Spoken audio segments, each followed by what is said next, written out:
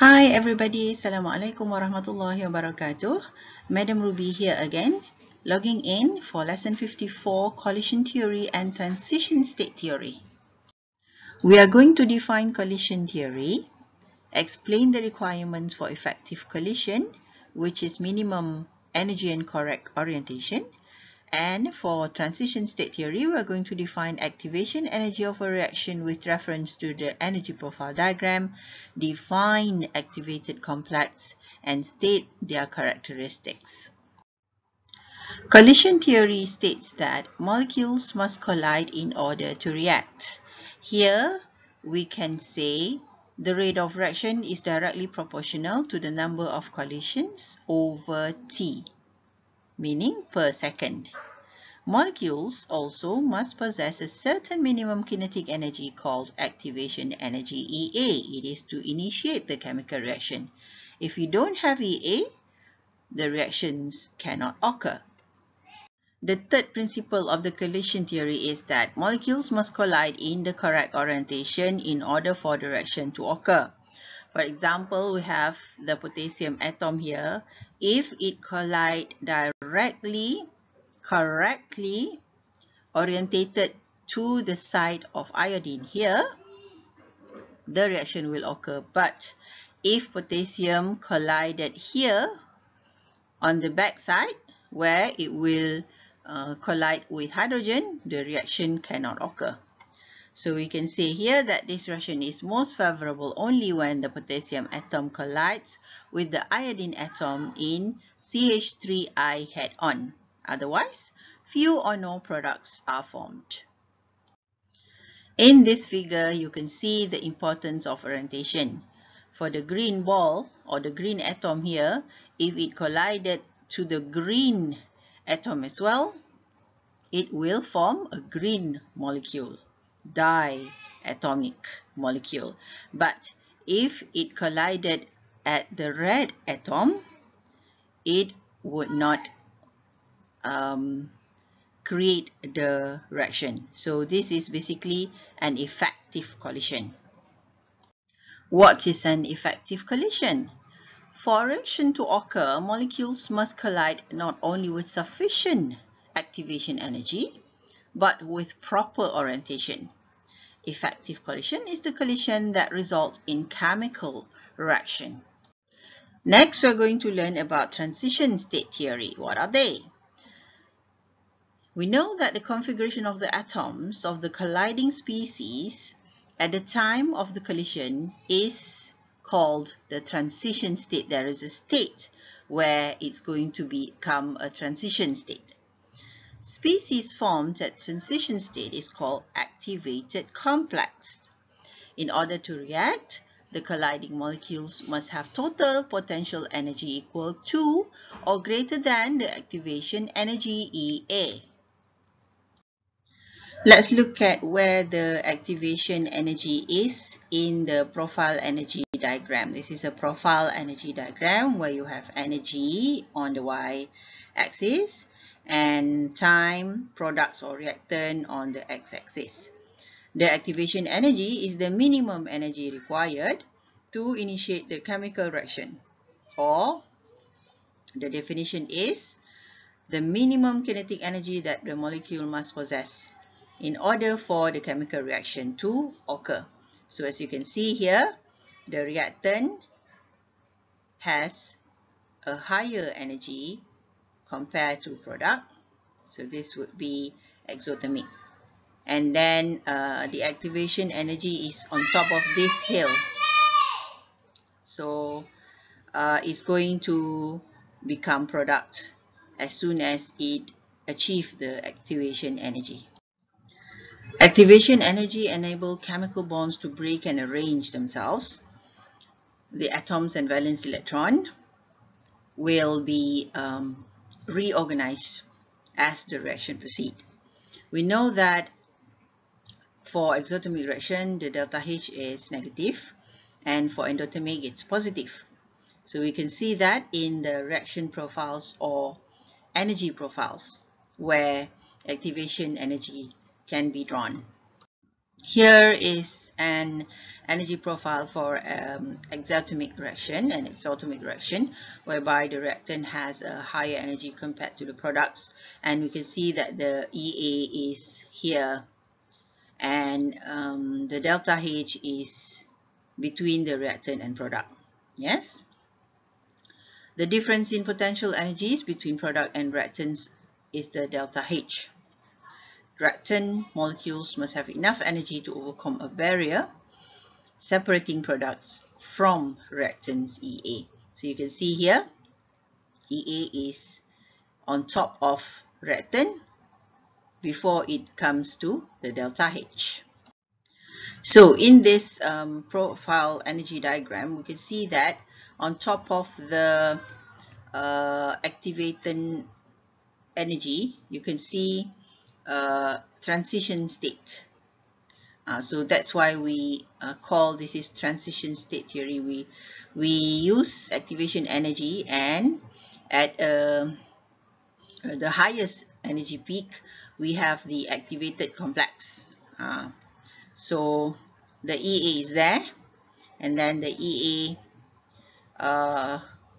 will be used, and then delta H is used, whereby the activation energy for reverse reaction would be the accumulation of delta H and EA. This is an example of reaction between carbon monoxide and nitrogen dioxide gas. Okay, for endothermic process, we're going to plot a different energy level diagram, where you can see here the reactant has a lower energy compared to product. So as you can see, activated complex is on top of the peak, and then the EA would be as much as that peak because it's coming from reactant. So it's very large here. Okay, and then as it goes down, this value is an EA reverse reaction. Where's the delta H? Yes, the delta H is between product and reactant over here. Okay, so there's a difference between exothermic and endothermic reaction in terms of their EA forward reaction, activated complex, and EA reverse reaction. We should be able to draw this energy profile diagram when we are given any reaction or equation. This is an example of an endothermic reaction, where you can see NOCl is dissociated to become 2NO and Cl2, whereby the reactant is here, and then the whole peak here is representing the EA, and then this is the delta H. Here between the delta H and the peak would be the activated energy for the reverse reaction. We should also should know that. When we put both of the energy profile side by side, we're going to see the difference here. The reactants A and B with the product C and D. You can see the EA is smaller for exothermic, whereas it is bigger for endothermic. Okay, for this topic, we don't have example for the lecture video, so we're going to use the practice. A and B is the reactant, C and D is the product, and the enthalpy change. Enthalpy change is delta H as positive 21. This is endothermic. The activation energy A is 84. So let's sketch the reaction profile diagram. This is energy. Okay, please label any graph you're going to draw. This is time, or you can just put reactant or product. It is a progress of reaction. So let's have a reactant here, A and B, and then let's draw the peak, and the product will be somewhere over here. So we draw A and B over here, C and D over here. So the question said the delta H would be here. That is the delta H which is 21 kilojoule per mole. Okay, you can see that it is between the product and the reactant. And then it says also the activation energy is 84. So 84 is here. 84 is the EA. 84 kilojoule per mole. So the question is, what is the activation energy for the reverse reaction? The EA for the reverse reaction is here, right? So 84 minus 21 is 63, right? Kilojoule per mole. That's your answer. Okay, let's answer the second question. Draw a potential energy diagram for an exothermic reaction. Indicate on the drawing potential energy of the reactants and the products. Okay, so we have to draw the y-axis, energy, and then the x-axis. So this time I want to label it as progress of reaction.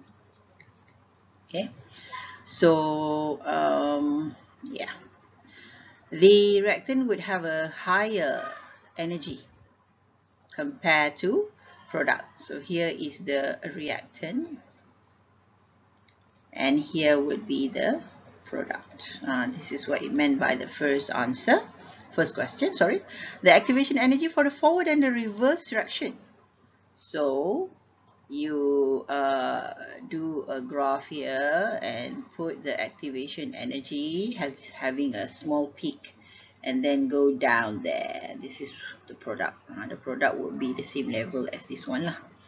Okay, so we can always label C and D and A and B just now if, for example, the equation is given.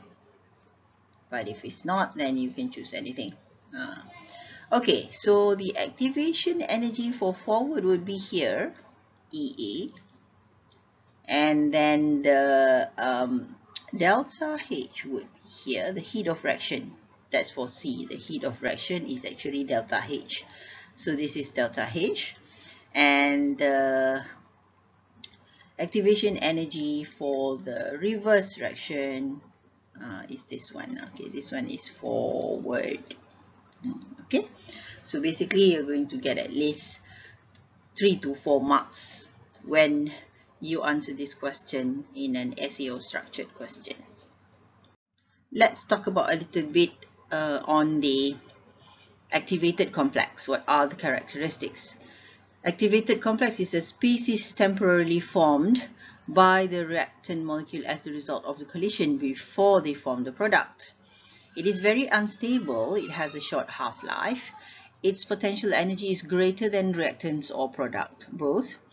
And the activated complex and the reactants are in chemical equilibrium. It will decompose to form products or reactant for reverse reaction.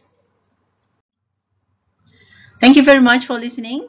And that is all for collision theory and transition state theory. Bye. Assalamu alaikum.